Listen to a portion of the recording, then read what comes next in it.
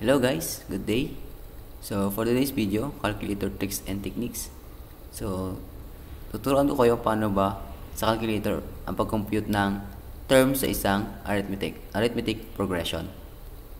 So ano ba yung arithmetic progression? So konting recap lang, ang arithmetic progression is a sequence of numbers in which the difference of any adjacent terms is constant.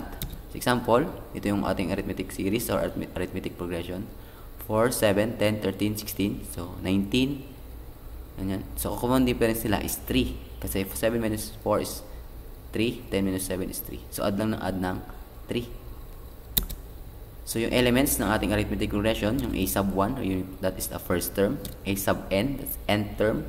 A sub m, any term before a sub n. And d is the common difference. S is sum of all terms sa ating arithmetic progressions. So, hindi tayo po-focus dun sa sum, dun mo tayo sa nth term ng isang arithmetic progression. So, ito ang formula. A sub n is equals to a sub 1 plus n minus 1 times t.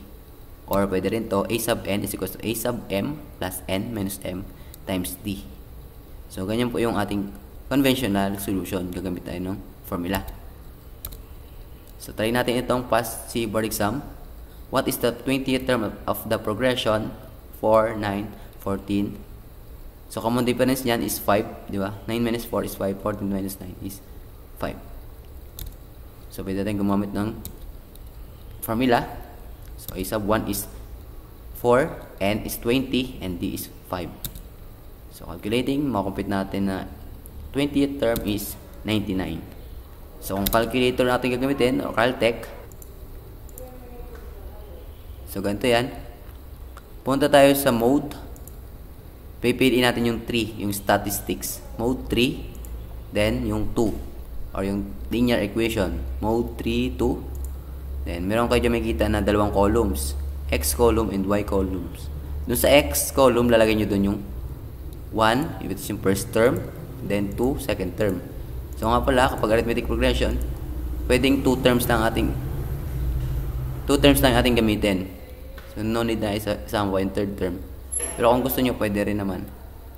So, first term natin is 4 equals. Then, yung second term is 9 equals. Yan. After nyo ma-type yung first and second term, tayo doon sa AC. Shift 1. Then, pili natin yung regression, 5.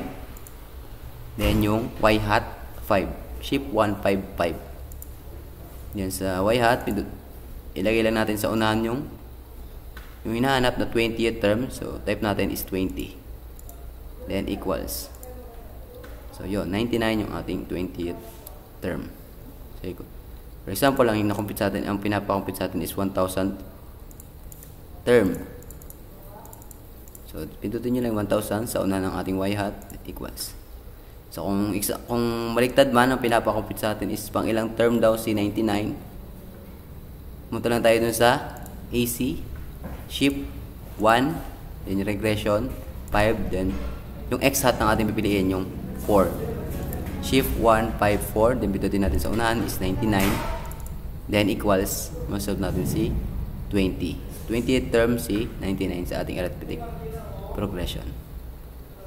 So, that's it. So, thank you. Ang galing!